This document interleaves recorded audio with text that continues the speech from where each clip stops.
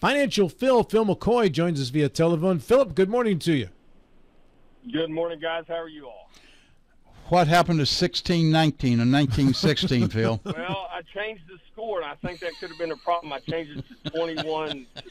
It's Phil's fault. Now, if you were just going by the total points, I was close. That's Boy, true. that was 37. That was a bad performance. That was a bad performance. I'm hopeful that next week we can get some of that. It'll take a while to get that bad taste out of the mouths of Steeler fans, but that was a bad performance, especially after all the expectations. I guess it goes to show, don't put too much faith in what happens into the preseason, huh? Ooh, that was that looked like a team that had practiced for its first time the day before, as opposed to a team that had been in practice for a month and a half. That was just ugly. San Francisco's a pretty good football team, but I don't care how good the opponent is. If you hope to be a contender, you're going to play better than that. They're playing on a different level. San Francisco was playing chess, and Pittsburgh was playing checkers, or maybe something of those sorts. It was a different ball game. I think we were the on that field. We were the intern to the guy that was playing checkers. I think maybe his gopher. Phil, let's talk markets. We have abbreviated time with you because we have a report from Morocco literally coming in about 6-7 minutes. What are we waiting to see to move the markets this week, Philip? This week, the biggest thing, of course, is going to be that CPI report that I think that comes out on Wednesday, and what is it, the proof in the pudding? How does it show up in comparison to what expectations are? And a lot of people are going to point to increased energy prices, gas prices of late, but in this circumstance, there's a core CPI number and then there's an overall CPI number. And I think it's important to note that core CPI number, which strips out the price of food and gas because of its volatility, is probably the most important number for this reading. So when you look at those two, the expectations are that the core number will be reduced from last month, but the overall number will be increased from last month. Now, it's always this big debate because the Federal Reserve, they constantly say that the PCE is their preferred measure, and it is. But leading up to the PCE, you get all these other measures that basically tells you what that personal consumption expenditure is going to be. But this week, all eyes should be on the CPI report that comes out Wednesday morning. That should lead direct and tell us which way we're going, and maybe get some of that bad taste from the markets out so far in September. And it was a bad August, too, although we saved some of it. But so far in September, it's also been pretty poor. Phil, the labor market's certainly been robust. How's that playing into the market and how the market's doing? That's a wonderful question, and it's changed back to good news is bad news sort of thing. So right now, throughout the summer, the labor market had weakened a little bit, but not enough to make us think that we're going into a recession. But of late, August, September, it has improved and better than what was expected, and that is some of the narrative behind why our markets have fallen. So good labor market, that's an inflationary pressure. We've seen very little weakness in it, and we know that supports consumer spending, and we know consumer spending supports inflation.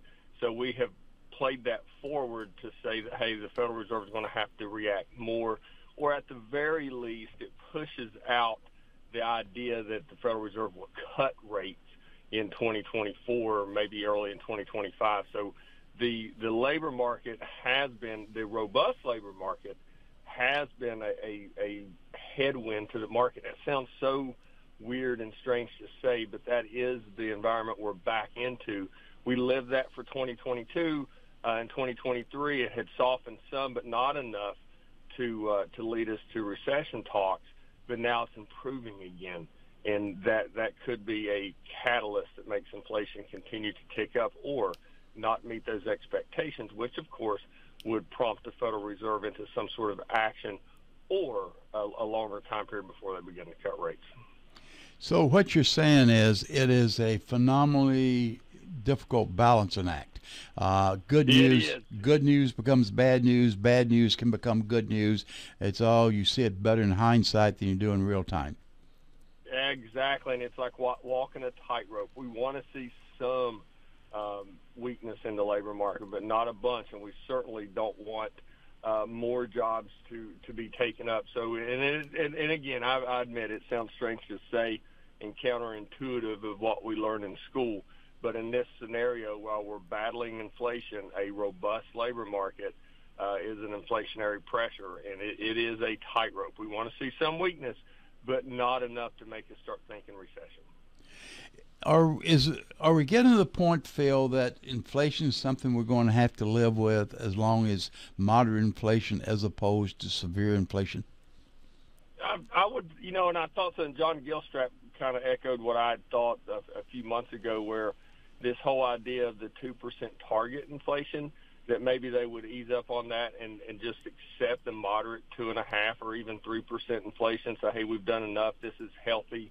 And let's move on. Heck, it wasn't long ago we were aiming. Our target was 2.5%, but now it's 2%.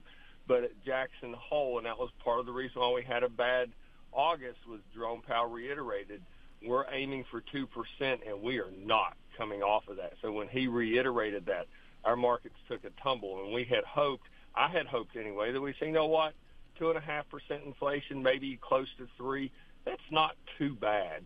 And let's stop this kind of, as Rob would say, war on our markets by increasing rates. But he said, no, we're aiming for 2%, and we're going to get there no matter what. And that was one of the catalysts that made our August kind of nasty. I'm watching this UAW strike that's going to happen Friday. I don't see any way that this isn't going to happen on Friday, because what the UAW is proposing is some seismic changes in the way people work and how they get paid. One of their demands is a 32-hour work week with 40 hours of pay. And wow. I don't see that as being sustainable. It reminds me of my younger days in the 70s and 80s when the Teamsters Union was extracting major I'm trying to think what the word is that I'm looking for here from the factories that they were trying to. My father was a Teamster working in a factory.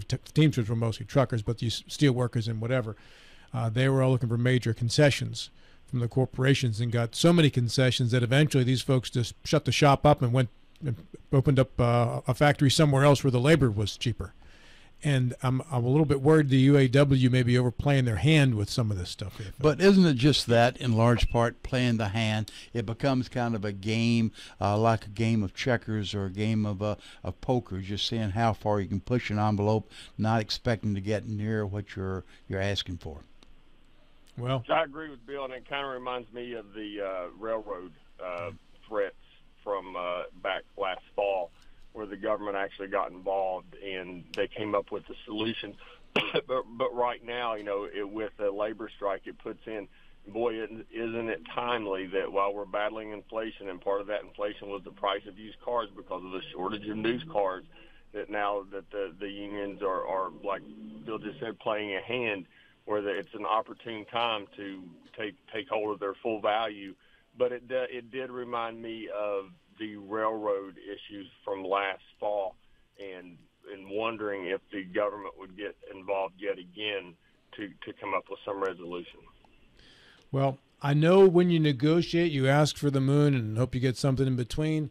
But having seen these strikes all throughout the 70s and 80s, this is starting to remind me of that.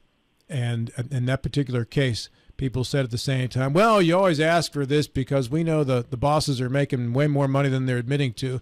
And eventually the bosses just shut the mills down and left. Exactly. Yeah. Right? So anyway, Phil, we're going to be bolting in a minute here or so.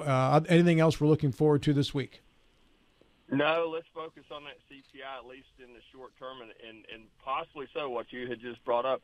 After we absorb what comes out in that CPI number and react one way or not, or the other, maybe our focus will go to the auto unions, and I'm sure that'll incite a lot of opinions and maybe some anger because of the issues that you had with new cars and used cars last year and that inflationary pressure. It could be a headwind if there's not a resolution to that. All right. Thanks, Phil. Have a great day, sir. You guys have a great week. Thank you so much. Good talking to you, Phil. Financial Phil.